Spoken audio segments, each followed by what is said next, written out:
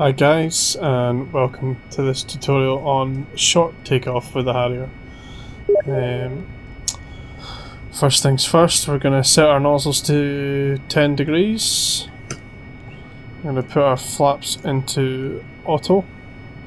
Nose wheel steering is on.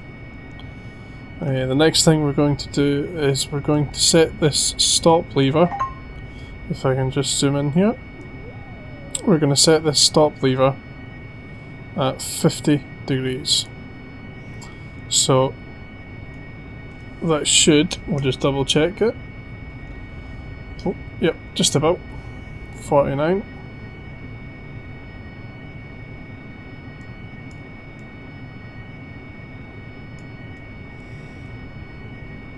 .50 Yeah, so you want to set your stop lever at 50 degrees. That means that your aircraft, the nozzles won't go past 50 degrees, and we are ready for takeoff. So what we're going to do is we're going to hit about 110 knots here, and then we're going to move the nozzles into the 50 degree position. Okay, so nozzles at 10 degrees, foot in the brake, and throttle up.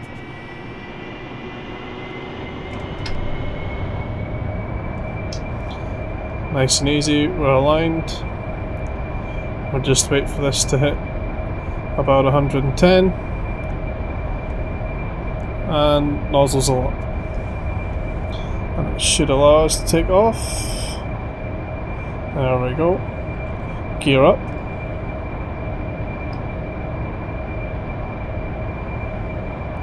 And we'll just slowly bring our throttle forward.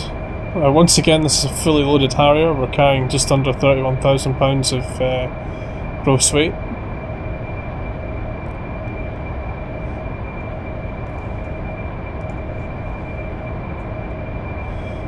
And we'll just bring our nozzles forward slowly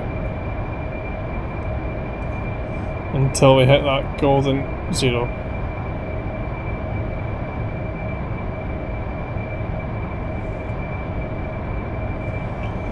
Once again, we could use our water if we wanted to, but she gets up without it, no problem.